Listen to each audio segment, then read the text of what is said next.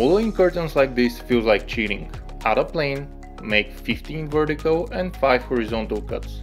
The ratio is more important than the actual number. Subdivide the whole thing again and select every other vertex on the top row. Then add it to a vertex group. In the cloth modifier, make sure to set a pin group and enable self-collision. If we simulate now, nothing interesting happens. In the shape rollout, set the shrink factor to -1. Boom! Instant curtains. A few improvements that you can do is use different cloth presets. I like the silk preset the most. For a softer look, add more vertical cuts and simulate again. You can also play with collision objects to get some interesting shapes and results.